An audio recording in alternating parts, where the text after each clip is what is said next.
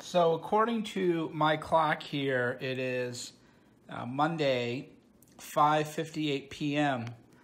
and we are on CNN's homepage, and I'm wondering, I feel like a big story broke today.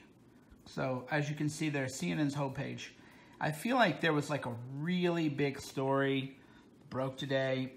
I don't know, maybe it's my imagination, but seems like 4 women beat up. Seems like a big story. Been out for a while. People have been talking about it all day, right? It's like a pretty big story. So if you get your news from CNN.com, and here, let's refresh it so you can see. If you get your news from CNN.com, the ugly truth behind Trump, let's refresh it. See what we can find. So, no, that's the biggest story of the day. Well, hold on. Am I lying here? There we are, Monday, 5:59 p.m., 6 p.m. And we are on here, just watch it in real time. So I'm not photoshopping. And the number one story is Trump had an ugly tweet. I'm not exactly sure what that tweet was. And then we click over to Twitter, and you can see so this isn't like a brand new thing. People have been talking about it for a while. 50,000 tweets. The story came out earlier, so let's go see. Let's see. Let's see if we can triangulate when this story came out, because I think Arthur Schwartz is the first person I saw a tweet about it. So, wow. So if you go to Cernovich, you'll find, if you go to Cernovich, you'll find stories out. So I think Arthur tweeted it first. So here's Arthur Schwartz. I mean, this has been going on for all day, bros.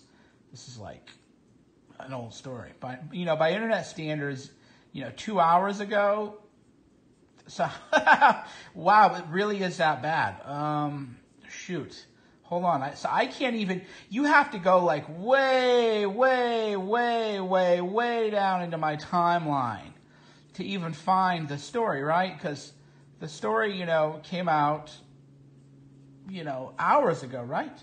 So let's just, here we go. A couple hours at least. So here we go. So I tweeted out my link. Let's see what time I tweeted it out. I tweeted it out at 4 p.m. So I tweeted out at 4 p.m.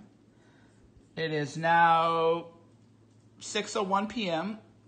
And let's go to CNN. So it is now 6:01 p.m. Here we go. Timestamp it.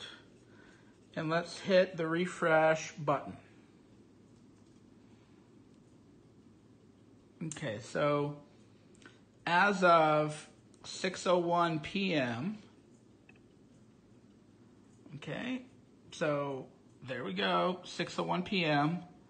The top story, CNN, is the ugly tweet. So we now have proof that CNN covers up for Democrats. It is now no longer debatable. It is now, they cover up now. So we now have proof. Here you go. Let me get you a screenshot. 6:02 p.m.